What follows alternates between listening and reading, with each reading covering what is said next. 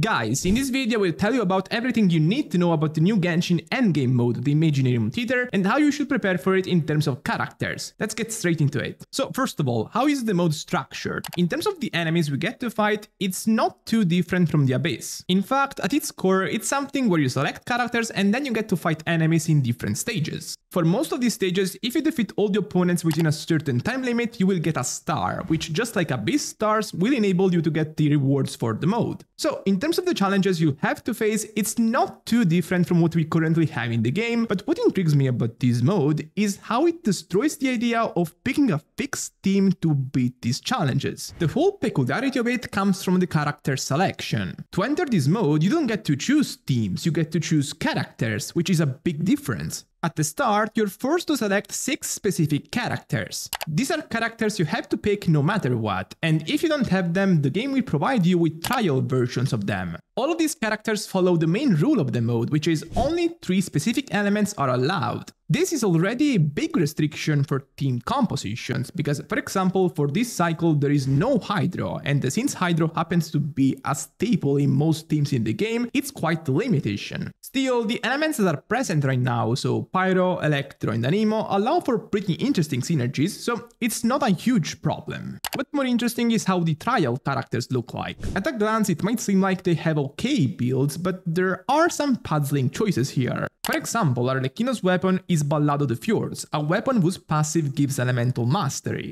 Arlecchino only needs elemental mastery on Vape or Melt teams, so teams where she gets to trigger Vaporize or Melt reactions. But of course, those are not doable without Hydro or Cryo characters. On the other hand, the trial version of Wanderer gets Widset as a weapon, which is actually his best 4-star option. So it's kinda hit or miss. After you pick the 6 characters, you get to pick additional characters from your own box. These characters need to follow the same elemental rules the other 6 had to follow, excluding for 4 special selections. These characters are basically jollies, because they have elements that are different from the predetermined ones, but they can still be used. The 4 extra characters of this cycle, Alhaitham, Baiju, Brisley and Sijuin, are actually pretty smart choices because they have good synergy with the other elements. For example, Alhaitham and Baiju can make pretty good Quicken teams with Electro characters, Brisley can make Melt teams with Pyro characters, Sijuin is there, I guess? But yeah, if you have these characters, it can diversify your options. Anyway, there is also another jolly. One of the characters you can pick can be from one of your friends. In fact, people can set up to 6 characters as supports for this mode. One of these supports can be selected by a person in your friend list and be used in the theater mode. This is pretty busted if you think about it, because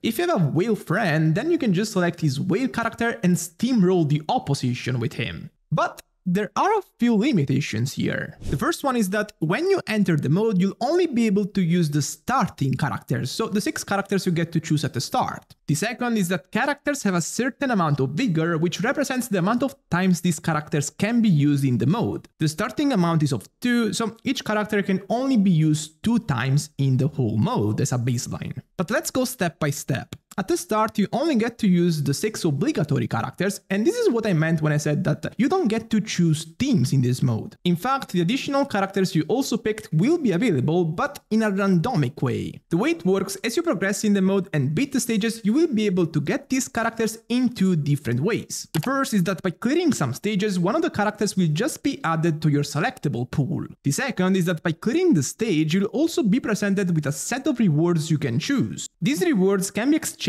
for a currency that again can be gained by clearing stages. Oof, am I repetitive today, man? These rewards can be of different types, for example buffs to your team, but they can also make you claim the additional characters. These however are still pretty random, because they can be something like get a random Pyro character, get a random Electro character, and so on. So what I'm getting at is that you'll never have the certainty to be able to make the team that you actually want to make. Let's say you have Arlecchino from the start and you want to make the Arlecchino Monopyro team with Kazuha, Shelling and Bennett. For this to actually happen, you have to be lucky and get those 3 characters from the random pool. So instead of being a mode that rewards people with strong specific teams, it rewards people that have characters that can be strong even when they aren't in their ideal team scenario. Additionally, the bigger thing rewards people that have a large amount of strong, usable characters. So, if you think about it, while the challenges themselves are not too different from the ones you'll face in the Abyss, the way this mode wants you to play the game is the total opposite. In the Abyss, if you have 2 strong teams, or even just 2 strong characters, you're basically set, but clearly that's not what's going on in the Theater mode. Now, talking about the enemies you'll face in this mode, as I said earlier, there are multiple stages. The amount of these stages vary depending on the difficulty you've chosen at the start. The highest difficulty has 8 stages in total, 3 of which are boss challenges, which would be the main ones. These enemies are in general considerably weaker than in the Abyss because they have lower HP. That's because the HP multiplier of enemies in this mode is much lower than in the Abyss, and as a result, the final boss of the Theater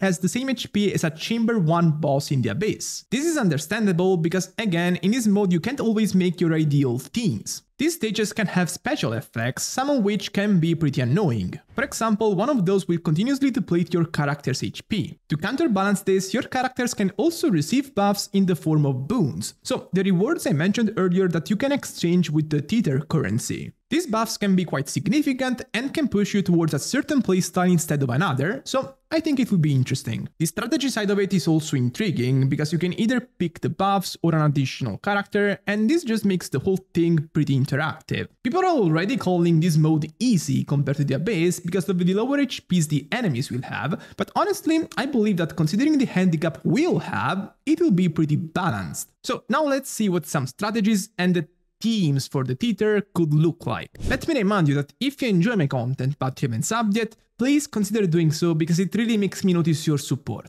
In terms of what the best characters are for the new Theater mode, I think the best way to tackle this issue is seeing what the most self-sufficient characters are in general. Since we don't just get to make the most ideal teams, we want characters that do very well even when they're alone or with just one good teammate. For this scenario, I calculated the solo damage of some DPS just to provide you with some perspective. It's not every character, but it's just to give you the idea. Characters like Arlecchino that do very well by themselves and don't need specific teammates are performing quite nicely in this scenario. Meanwhile, characters like Hu Tao that need specific teams like Babe teams to do well, or characters like Linne that have passives that specifically benefit from having particular teammates on his team are kind of struggling here. Also, characters that only need one teammate to become strong should also be good choices. For example, Wanderer gets massive boost from Ferozan and they're both available as trial characters at the start. I'm assuming that's not a cost edition 6 Ferozan, and even if it isn't, that duo should be quite functional in the first few stages of the mode. So, a possible strategy to start off will be using the trial Wanderer, Ferozan and Toma for the first 2 stages, and in the meantime get new playable characters through the rewards. This way, ideally, you should be able to make a good team for the first boss and then proceed further. It's honestly also sort of incentivized to use Wanderer at the start, because the final boss of this mode is Coppelius, who has very high Ganimo resistance, so Wanderer wouldn't do very well there. Anyway, your character selection could also depend from which of the starter characters you have. For example, if you have both Arlecchino and Chlorine built on your account, you could think of using them as your staples for the big fights and filling the additional slots with a more supportive lineup. So, characters like Fischl, Shenling, Bennett, Kazuha, Sucrose, Chevreuse, to maximize your chances of getting good characters for those 2 staples. On the flip side, if you don't have those characters, you could think of filling those slots with more DPS characters to increase your chances of getting a good carry before the boss fights. Besides this, the team restrictions are also interesting because of what they mean for your character builds. For example, in absence of somebody else that can hold the Deepfoot set on the team, that set actually becomes the best choice for Alhaitham. And since that exact scenario will likely occur in the Theater, you will have to make that change. So I really like how this mode can change how we approach the game. In that sense, in my opinion, it's a pretty clever puzzle. And since it will alternate with the Abyss in terms of period, I really wonder what ramifications it will have in terms of meta. I'm really curious about that. And I'm done for today. If you enjoyed the video, make sure to subscribe and also go check the coloring guide I made a few days ago. Bye bye.